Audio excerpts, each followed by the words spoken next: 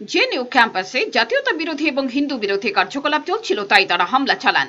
ভিডিওতে দায় স্বীকার করলো হিন্দু রক্ষা দল।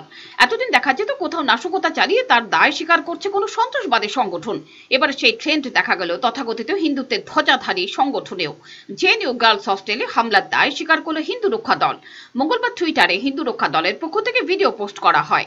সেখানে নেতা ভূপেন্দ্র তোমার ওরফে পিঙ্কি চৌধুরী বলেন, জেএনইউ ক্যাম্পাসে জাতীয়তা বিরোধী এবং হিন্দু বিরোধী কার্যকলাপ চলছিল, তাই তারা হামলা চালিয়েছেন। জেএনইউ ক্যাম্পাসে তাণ্ডব এবং হামলার ঘটনায় অভিযোগের তীর ছিল এবিভিপির দিকে। বিজেপির ওই ছাত্র সংগঠন অভিযোগ অস্বীকার করেছিল। মঙ্গলবার হিন্দু রক্ষা দল নামে এক সংগঠনের প্রতিনিধি গর্বের সঙ্গে সেই দায় স্বীকার করলো।